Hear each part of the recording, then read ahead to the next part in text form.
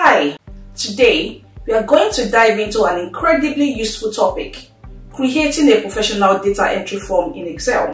This tutorial is perfect for anyone looking to streamline their data collection process with a form that includes checkboxes, drop-down lists, and conditional messages. And the best part, we will have everything automated so that with a single click, your data is transferred to another tab. Let's get started.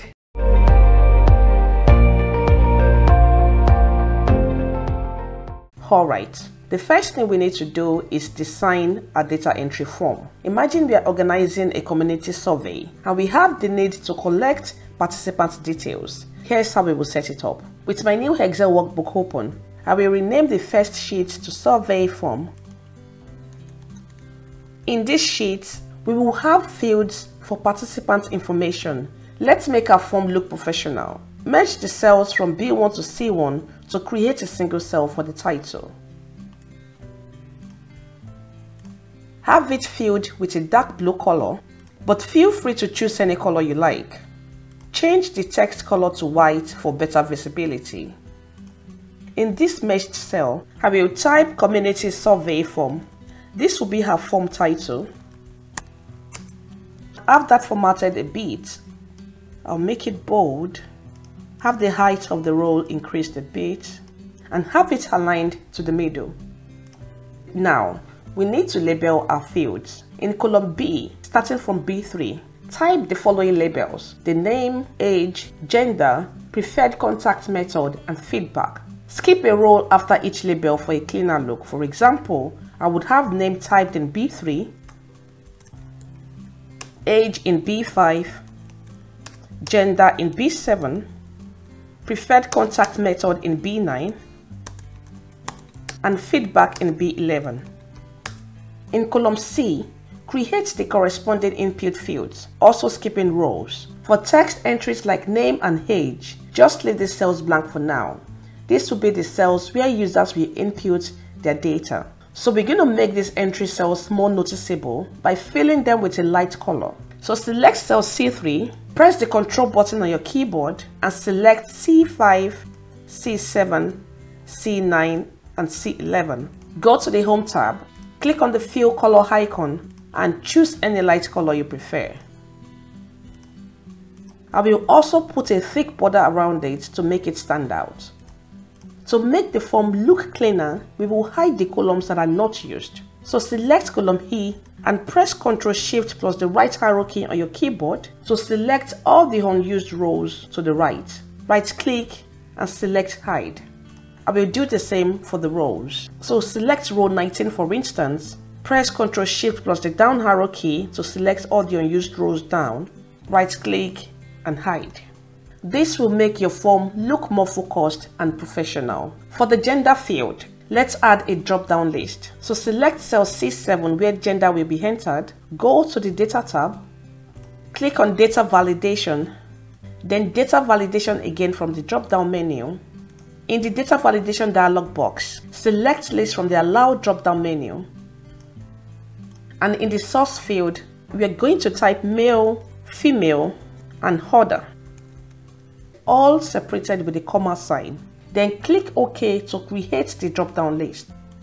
Now when you click on cell C7, you should see a drop-down arrow that allows you to select male, female, or other. Next, let's add checkboxes for the preferred contact method in a single cell. Go to the Developer tab.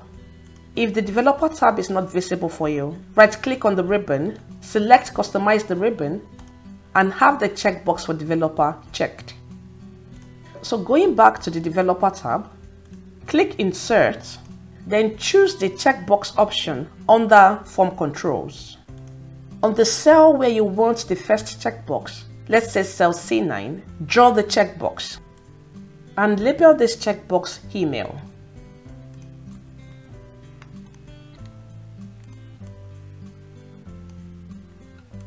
Let's add another checkbox in the same cell. So simply click on this first checkbox, copy it, and have it pasted right beside it.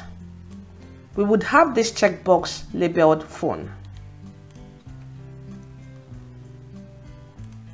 checkboxes require a bit more setup to have it linked to the datasheet. Here's how you do it. Right-click on the email checkbox, select Format Control. In the Format Control dialog box, under the Control tab, enter the reference for any unused cell in the cell link field. So any unused cell where you would like to store the checkbox value, e.g. D9, and click OK. Repeat the process for the phone checkbox by linking it to another unused cell, say D10. Now, if you select any of the checkboxes, you would have a value shown on those unused cells. Whenever you make a selection for email, you have the true value shown. And if it's deselected, it changes to false. The same goes for phone. Now let's use the formula to combine these values from the helper cells into a single cell. For example, in C9, I will use this if statement to combine the values. This formula will output email, phone, or both email and phone based on the selection. So enter that.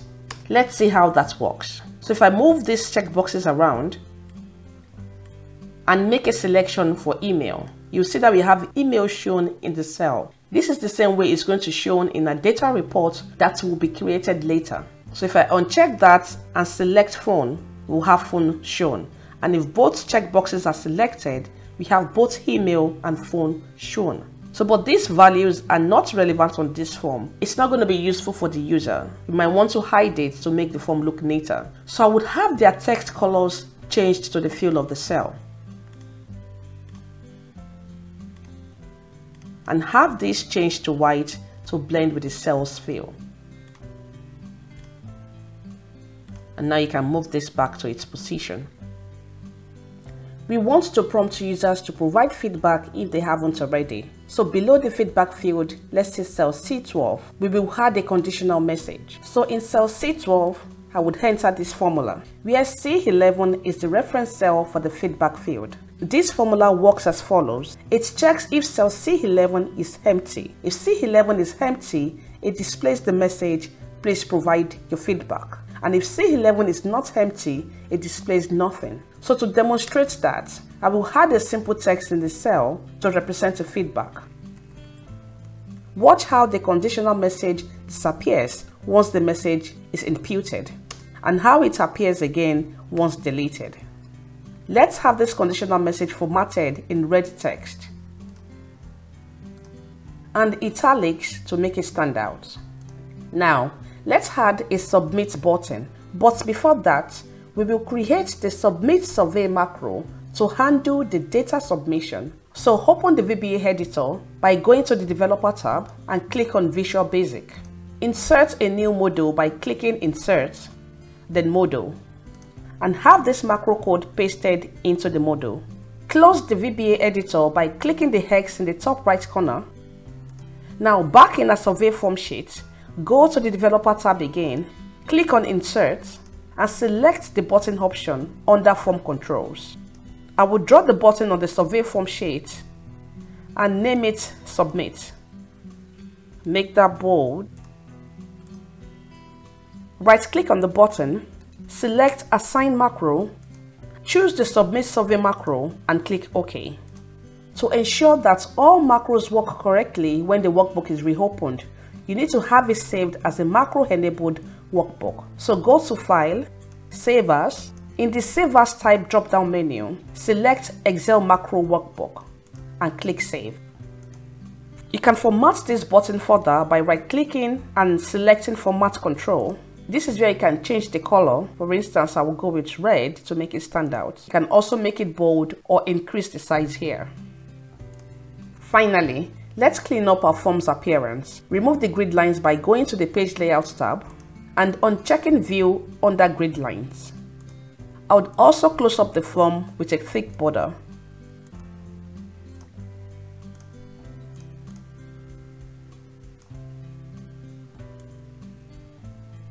Next, we need a place to store all the survey responses. Let's set up a result sheet for this purpose. So add a new sheet by clicking the plus icon at the bottom of Excel. Rename this sheet to Survey Data. So right-click the tab, select Rename, and type Survey Data. In the Survey Data sheet, list the headers for the information you would like to collect. It's going to be the same headers as we have here. So starting from cell B1, I will type name in B1, age in C1, gender in D1, preferred contact method in E1, and feedback in F1. Let's have this formatted a bit.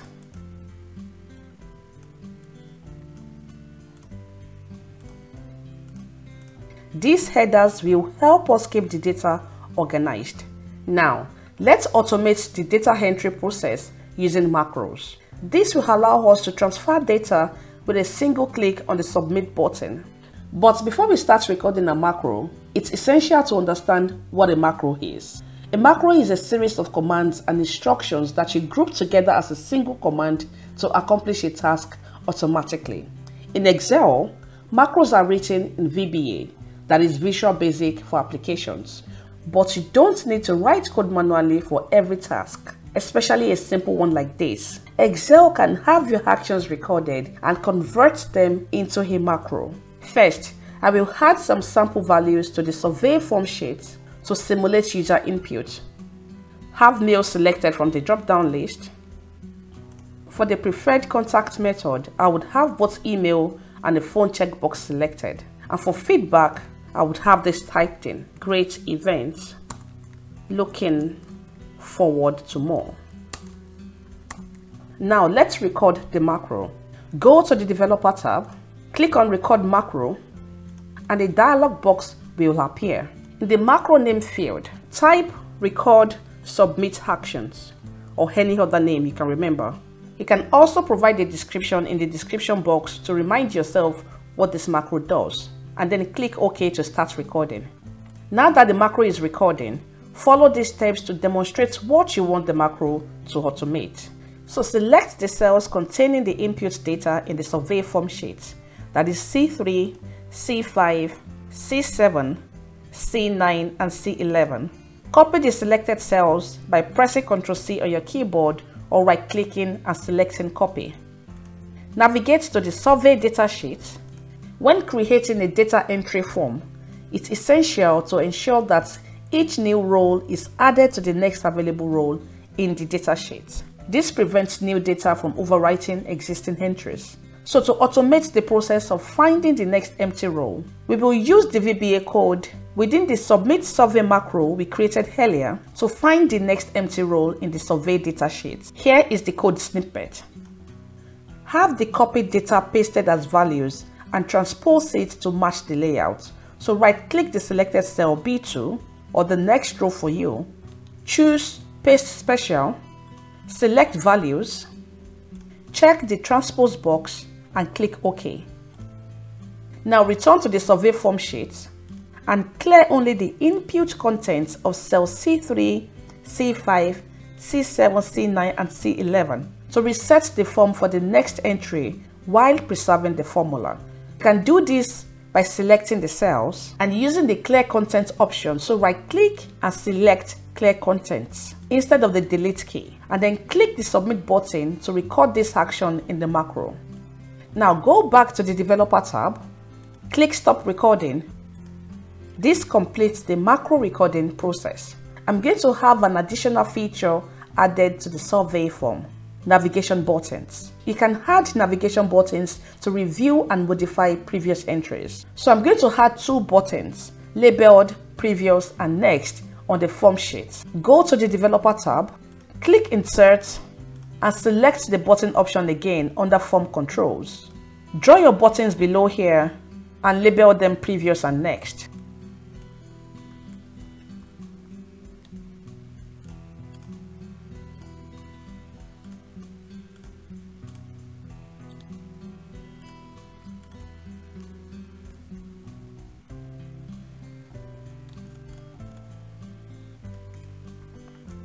We need the code for these buttons to work as expected. So open the VBA editor by going to the developer tab and click on Visual Basic.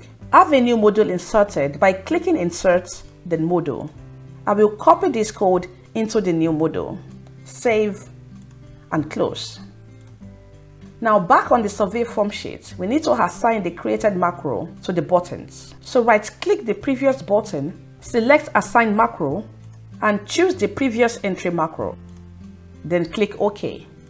Right-click on the next button, select Assign Macro, and choose the next entry macro. Then click OK. To ensure that the form starts at the last entry when the workbook is open, open the VBA editor again and find this workbook object. Double-click on that and add this code. What's the purpose of this? The purpose of the initialize subroutine is to ensure that when the workbook is opened, the form survey form sheet automatically displays the last entry made. This improves user experience by immediately showing the most recent data imputed without requiring manual navigation. Even if the last entry was mistakenly deleted by the user before saving and closing the file, the initialize function will bring it back when the workbook is reopened. Let's save that and close the editor to go back to our worksheet. Now, let's demonstrate the entire process with additional sample data to ensure everything works as expected. So, I will add another participant data, have Jane Smith for name, give it the age 34, have female selected from the drop-down list. With both email and phone still checked, I will provide this feedback. Now I will click the submit button to save this entry.